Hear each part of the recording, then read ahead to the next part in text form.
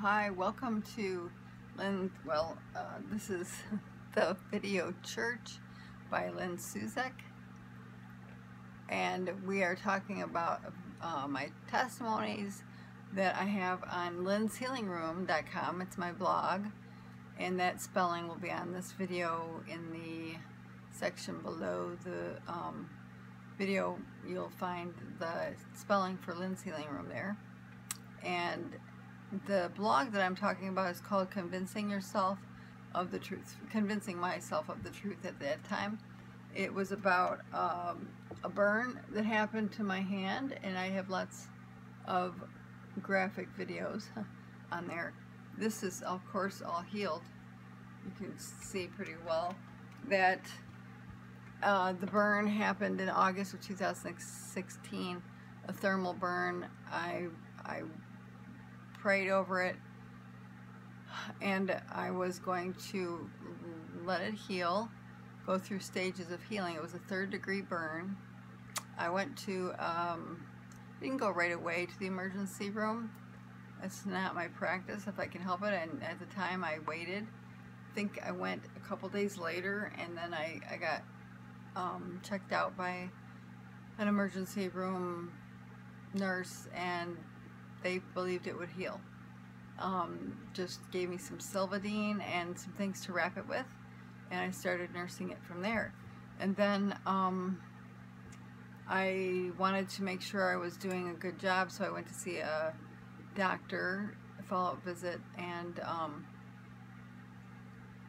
that I think was maybe 10 or so days later. And at that visit, everyone that looked at it thought it was healing, but it had gotten kind of black, crusty scab while it was healing. It had layers of skin to heal, and that doctor, at the end, they brought in the higher authority, the expert, and he said it needed surgery. And this was shocking. I was not happy with that diagnosis. I didn't want to agree with that. So I in faith, I decided to go home and keep praying over it, and keep nursing it back to health. And then I decided to go for a second opinion, and that second opinion was at, I'm in Michigan, U of M Hospital, Ann Arbor, and they are, you know, not a rinky-dink hospital. They're the best around here. And Detroit, the first hospital I was at was, I don't want to say the wrong one, so DMC, Detroit Medical Center, yeah. And then I went to U of M to get a second opinion, U of M Hospital in Ann Arbor.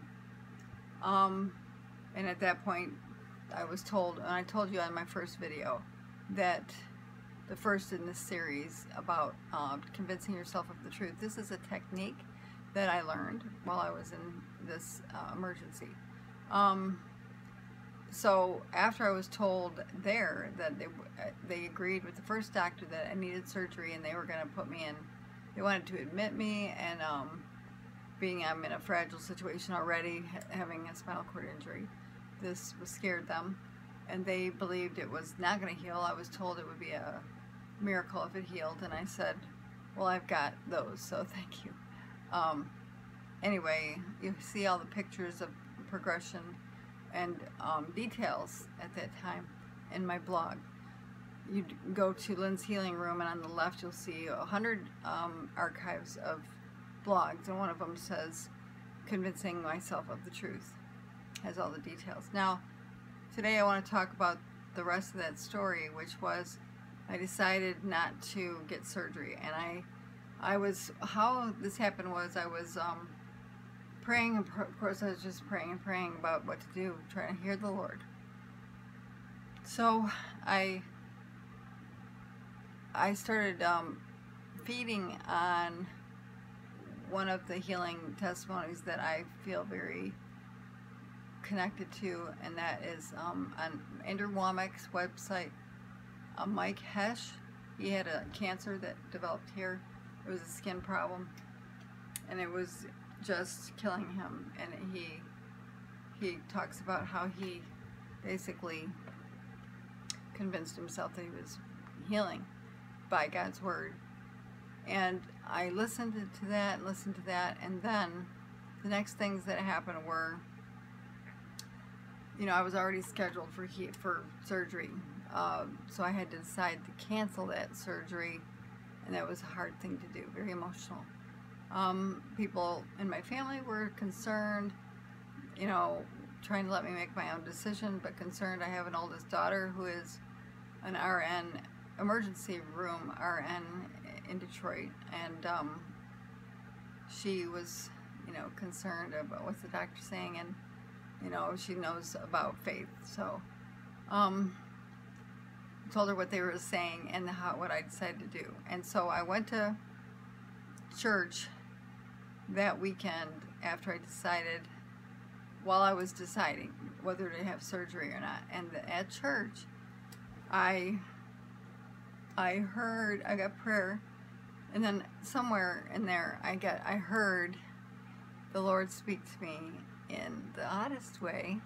Bill Clinton's voice came into my head, and it doesn't mean that, you know, anything about Bill Clinton being a man of God or something. I'm not sure. Wouldn't want to say that, but it was Bill Clinton's voice in the spirit of what was being said at the time when Bill Clinton said, "Who are you gonna believe, me or her?" You know, and God was saying in a joking way to me, "Who are you gonna believe, me or the doctor?" And that was really powerful, and so it was very, you know, helpful that I felt like I was hearing. You know, it wasn't a vision; it was like a voice, like a hearing vision almost. Like, so I have that information on my blog too. That I heard God speak to me. Who am I going to believe? Whose report will you believe? That's scriptural. And God's report says you're healed. You can be healed if you're getting direction to. I'm not saying there's never a time to have surgery, but I do believe thoroughly that it's about your faith level. Jesus says, according to your faith, be it done unto you. Whether you want to be insulted or not, it's just a matter of, you can be healed instantly, you can be healed over time of anything, and you can have surgery and pray through that. But I was not at peace about going through surgery, skin graft, unnecessarily. That would have been very difficult, more difficult than, you know, watching it heal. So I had that. Who are you going to believe? And then after that, the Lord. So this is part of convincing myself of the truth, praying through. Another thing was I prayed. The Lord showed me to talk to a friend of mine. I said, got her in my mind. I hadn't talked to her in a while. I kept imagining talking to her, and I didn't know why, and I realized the Lord's talking to me. God's talking to me. So then I said, "Hi, Debbie. I just want to tell you what's happening because I feel like God told me to call you. Not sure why." And I told her what happened, and she said, "I once had a 3rd-degree burn. It was on my leg, and here's what happened, and it healed against doctor's orders. Doctor ordered me to have a skin graft." How awesome was that? I didn't just happen to talk to her. I heard and saw a vision of me you know, talking to her. Imagined talking to her. I had no idea why. So that testimony fed my heart. So on purpose, I went to a testimony that helped me believe that things can heal, and how to do that, how to take steps towards that. That one was Mike Hesh and his testimony on, it was a skin cancer that happened. Mike Hesh, H-O-E-S-H, and his testimony is all over the place. It took 8 years for his, when he finally decided, God, I already am well. God made me healed. Then, I made the decision not to get the surgery. I talked to Debbie and got further testimony that this could heal, that God would heal it. Whether it's natural or supernatural, I'm not sure, but I just was like, how can I go against all of this? God is actually giving me direction and encouraging me to be in faith.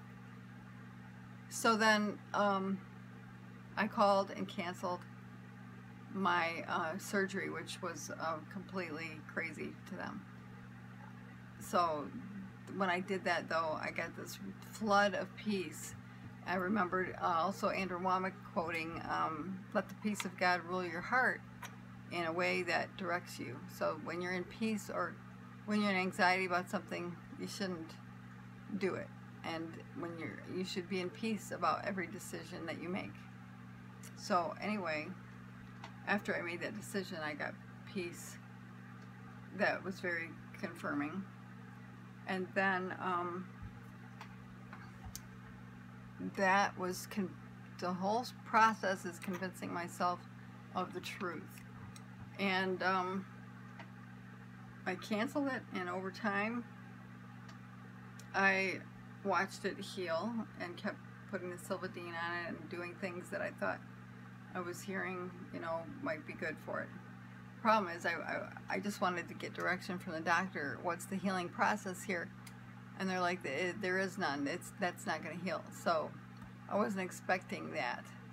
I looked up the healing process for a third-degree burn on the internet, which is kind of the opposite of what we generally say to do. It's like, don't ever look things up on the internet, because you can get convinced you can convince yourself of the opposite, of that you're not going to get healed, or that you're sick, or that you have a disease if you do that. But in this instance, I went online to look up third-degree burns to see if there was something promising I could tell myself, and there was no third-degree burns need to have surgery or in skin graft anywhere.